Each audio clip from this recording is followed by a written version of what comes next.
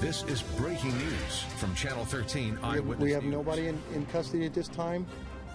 So as far as I'm concerned, yes, there is somebody out there that did this horrendous crime, and we're going to track him down.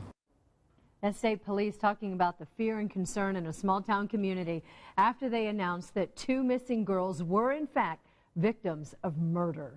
Investigators solemnly identified the 2 bodies found in Carroll County as 13-year-olds Libby German and Abby Williams. Now, we still don't know what happened to them after they disappeared during an afternoon hiking trip. Eyewitness News reporter Rich Van Wyk begins our team coverage tonight, first with an update on the investigation. Rich?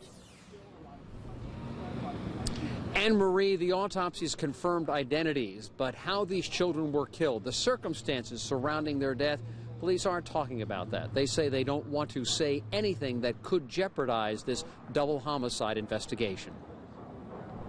For the second day, local, state, and federal investigators scoured over the crime scene.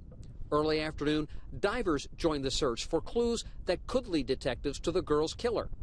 The autopsies confirmed what everyone, including the teens' families, suspected and feared. I think they were in pretty much belief that it was their children. But when you hear it from an official, it's still a little it hits home twice. One of the hundreds of volunteer searchers found the bodies of Libby German and Abby Williams in a wooded area near Deer Creek. It is an area accessible only by foot or on horse. Well off the popular trails the 13-year-olds were hiking.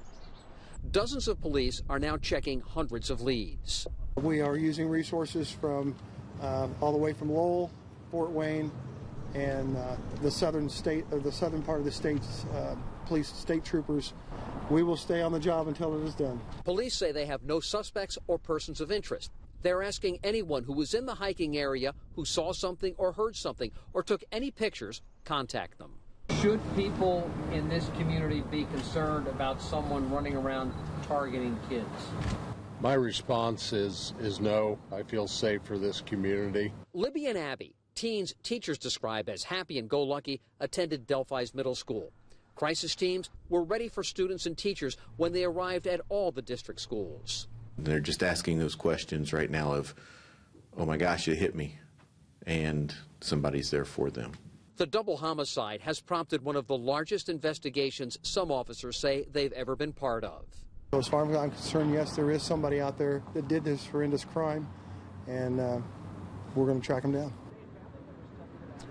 Also, police say there is someone out there who probably saw something, was on the trails, was driving that part of the country just east of Delphi.